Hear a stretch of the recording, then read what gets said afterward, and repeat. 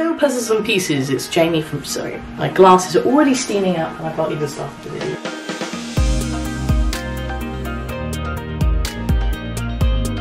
So hello again puzzles and pieces, it's Jamie from MultiplicityAndMe, a channel dedicated to ending the stigma of DID. And today's focus is all about system responsibility. So what exactly is system responsibility in regards to dissociative identity disorder? Quite simply, it's ensuring that each part of us holds accountability for all of us. Because of course, all parts of us are connected. Fundamentally, if we go back to the theory of structural dissociation, which is a theory that states we are all born with separate states of identity, and that DID is a failure to integrate these segregated senses of self by the time our personality matures. It means that no matter how different each of us alters may feel, we are still fundamentally connected at the root of what essentially makes us us. Oh my gosh, these glasses!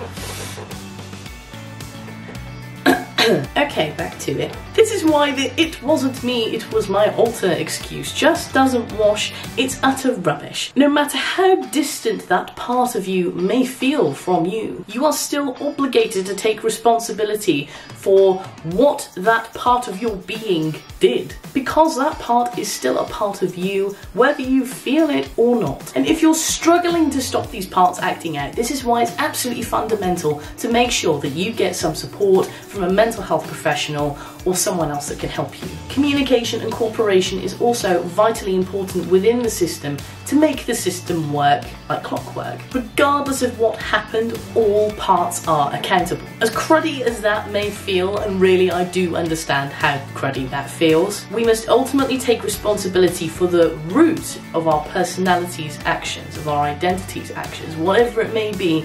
We are fundamentally still responsible because that part is still a part of the overall us. So let me use an example, because I tend to find whenever somebody throws the "oh, DID is just a scapegoat to get out of jail" or whatever, they tend to use Billy Milligan. Now, if you don't know Billy Milligan essentially was a man who committed some horrendous attacks on women. The criminal justice system still detained Billy as a whole, even though his alter committed those offences against those women. Why? Because his alter did that crime, and ultimately the ability to do such a thing is at Billy's core. If you did the crime, you do the time, and the same goes for any issue you may face as a system. So this was the first case to ever be used as an insanity plea for DID. It wasn't me, it was my alter, please don't send me to jail. And although he did not go to prison, he did end up in a mental health institution where he was able to receive that much needed support for clearly a system that he wasn't managing very well. I think since this case, a lot of people have built up this idea that you can just throw "it was another personality that did it" out into the wayside and that'll get accepted, when actually that is very wrong. An insanity defence is raised in less than 1% of cases, and only a fraction of those are successful. I'll give you some random examples that I was able to find. So State versus Grimley in 1982, the defence of not guilty by reason of insanity was used due to multiple personalities in a drink driving case. The court ruled that it is immaterial of what state of consciousness or personality the defendant was, as long as the personality was controlling the behaviour, was conscious and aware of their actions, therefore they are still all accountable. The court basically said it didn't matter what state of personality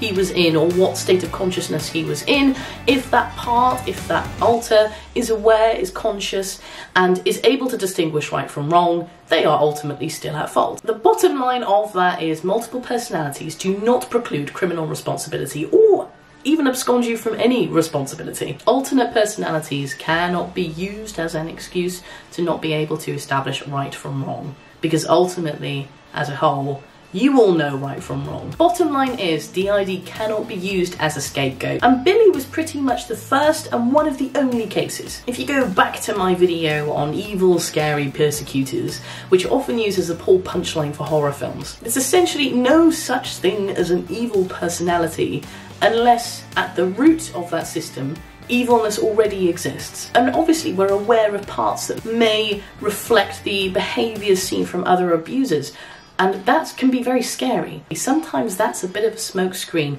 to kind of replay and internalise that abuse. That doesn't necessarily mean that part would action that outwards, because we understand it's one thing to self-harm It's another thing to harm others. Because at the end of the day, even if we feel that we have evil or bad parts, we are who we are due to the experiences that go on around us. But that still does not negate any responsibility for our overall actions in any case. And I think actually that's a very hard pill to swallow. I remember when we were first told that we essentially weren't as separate as we felt. You know, that was extremely alien and it didn't feel nice in any which way. I think part of DID is very much, right, that's a you thing, this is a me thing, this is how we keep ourselves safe, we're all separate, that happened to you but it didn't happen to me, so we'll be very separate from one another and, you know, you'll never be able to tell. But ultimately that's what this disorder wants you to do. It wants you to remain separate and know that that was that bit and then this was you and that was me.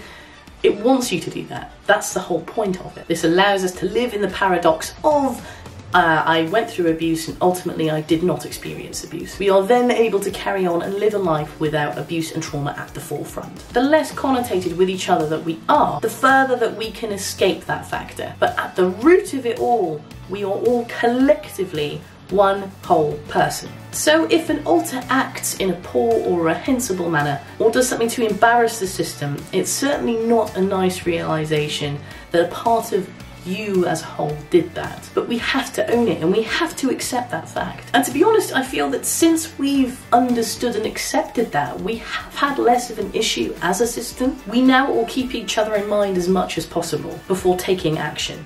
And that has made the world of difference to our stability. I know I'm harping on here, but I think this is, I don't know, I feel like this is quite a complex issue to get your head around, so apologies I keep waffling. Hopefully this will be my last paragraph. To put it into perspective, we collectively would already have to have that ability to be able to partake in that behaviour. Even if we feel as separate alters we couldn't possibly do such a thing, that action belongs to all of us, and therefore we must take accountability and responsibility for every part's actions. Regardless of how high or how low the amnesic barriers are between parts, that does not change the fact at the root of it all, we are all part of the same whole. Okay, so to kind of wrap up, I'm going to generate some tough love. So I apologise if this is a little too straight to the point, but I just want to try and make it clean and simple as possible. We've had so many questions about this sort of thing over the years, I felt it best to just dish it out now without the sugarcoat. And of course, feel free to completely ignore our advice.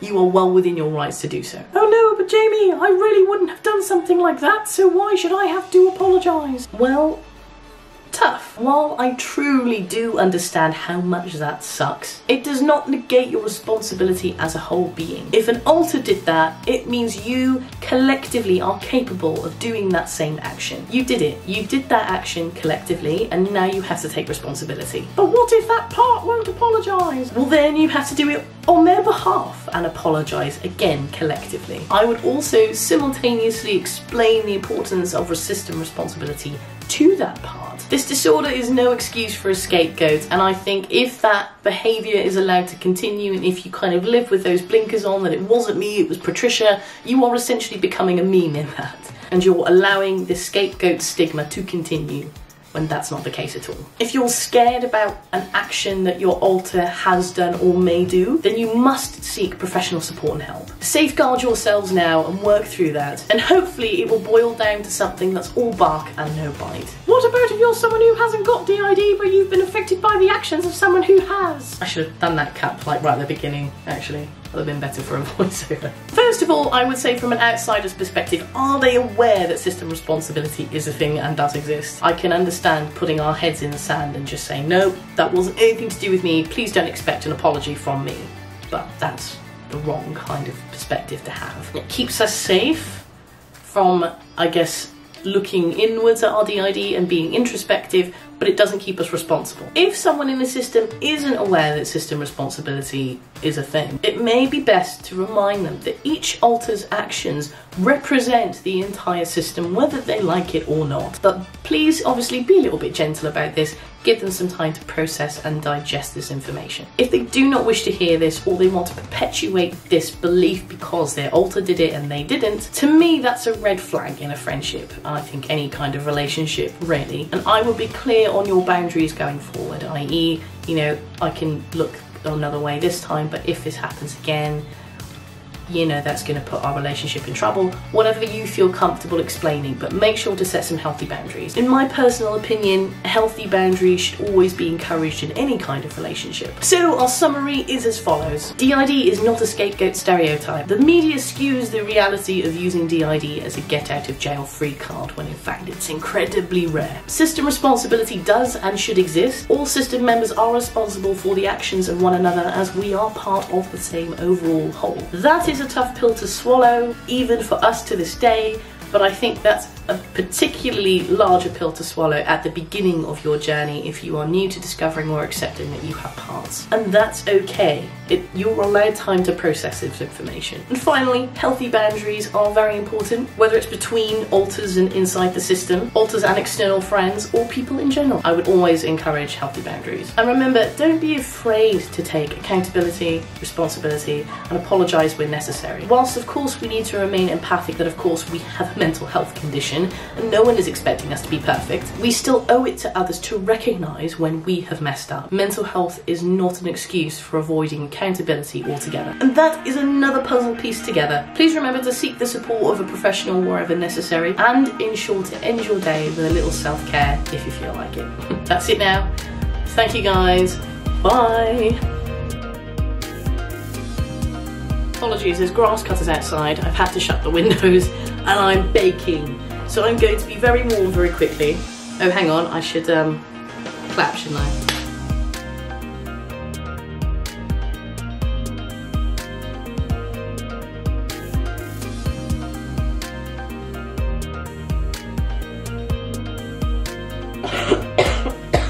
Oh, Corona.